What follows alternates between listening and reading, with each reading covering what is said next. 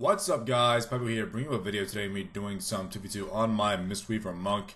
Going to be a game against two mages. I'm playing with a hunter buddy of mine on Alliance side, of course, because Shovel is an Alliance. Just to keep that in mind, guys. That is an instant drop down. I'm so scared.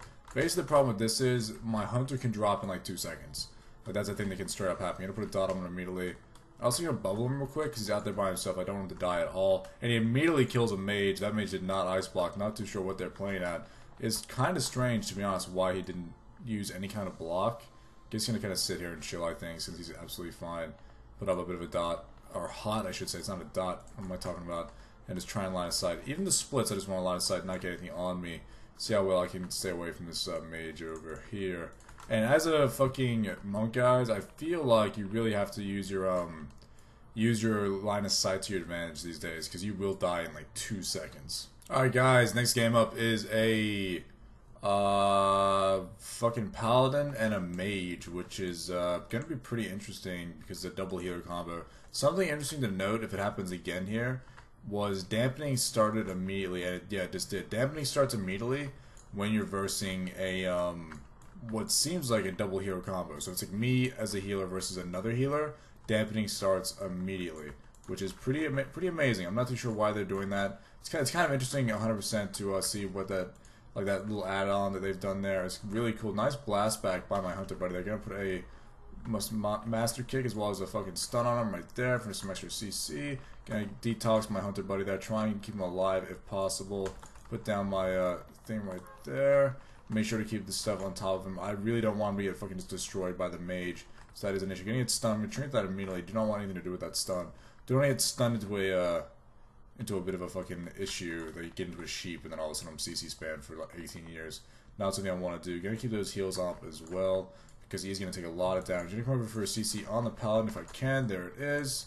Bit of a CC there just to try and help him out and keep him alive. Got to detox him here right now.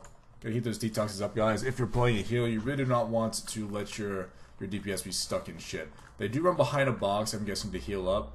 They're probably going to come out and try and get a CC on me, I'm assuming, because there hasn't really been much CC as of just now, which is kind of weird, actually. I don't know why they're not doing more CCs. Something they definitely should be doing. Nice trap on the priest right there. Gonna detox into a stun on paladin. Into a kick if I can. Actually, I missed the kick. I thought it would land up there, but it did not. And then start healing my buddy again as much as I possibly can. Do get stunned, which I can trinket, so I'm gonna do that right now. And just start doing as much healing as possible. Wings is popped by the paladin to heal up his mage buddy. Unfortunately for us, healing does do so much now that it's just kind of like you do one heal and they're back to max in like 2 seconds. So it's kind of just the way it works. The only time it's not worked is when I do it on myself, it seems like. That's just the weird part, is when I try to heal myself and I get nothing. Like when you're versing a rogue and you're just trying to get yourself back up to max and you're just not working out at all. And I'm getting line of sight here, so I'm going to roll over and make sure to get that guy some heals. Make sure he's not going down at all. Keep up the detoxes and make sure he's not slowed down or anything like that if he needs to catch up. Give him a bit of a sprint as well. Nice blast back by him right there. Gonna hot him up if I can.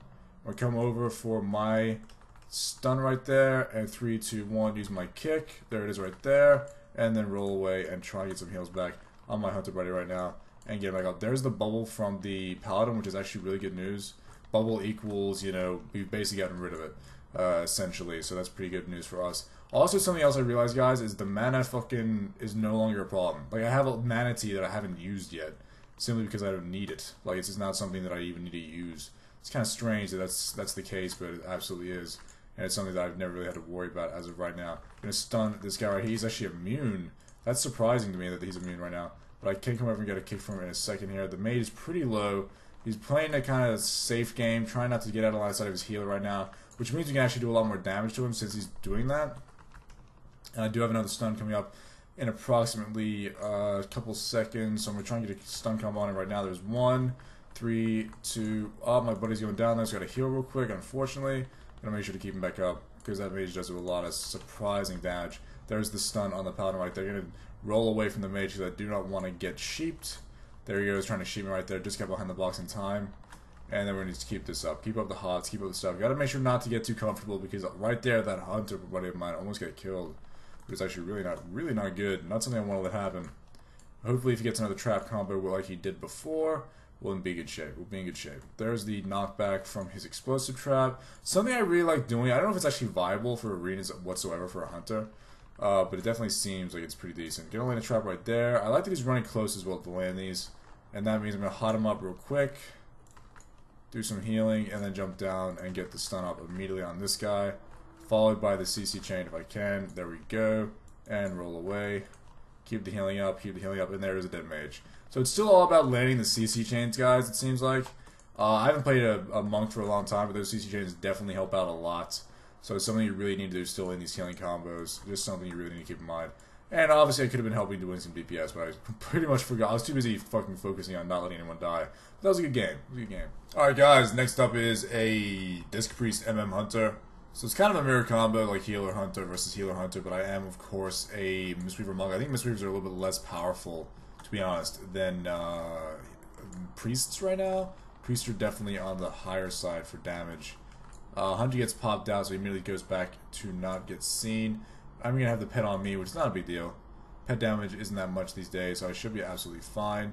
Just got to make sure not to take too much damage here if I can help it. My Hunter buddy's going to take some damage immediately. Going to try and stay in line of sight of him here. And I'm going to roll over away from this Hunter. Do not want to get any kind of CCs on me. He does start doing some damage to me immediately, which is not good. Because, of course, my own healing is really, really rough. I'm going to stand still and immediately start casting all kinds of shiz on me. And make sure to keep line of sighting that Hunter to try and stay alive. Going over to this pole right now. And start doing some absolute heals. And the priest is actually dead. My Hunter somehow managing to kill that priest is actually really quite impressive. I'm going to bubble myself right now and stay the fuck alive. I was too busy paying attention to myself not dying that I don't even know how he just did that. I have no idea how he just killed that priest. Did that priest forget how to heal? Like, what the fuck was that? Well, I don't understand. I really do not understand what has happened. One thing I do like about priest healing, obviously, though, is the fact that I can heal through stuff. Gonna put a CC down on him right there. Make sure to keep healing myself up, of course. And I'm gonna try and see how much I can keep myself alive here while getting hit. And it's actually pretty good. It's actually pretty good. Not too bad. I'm surprised he killed that priest. Anyway, thanks for watching, guys. If you liked the video, I will see you in the next video.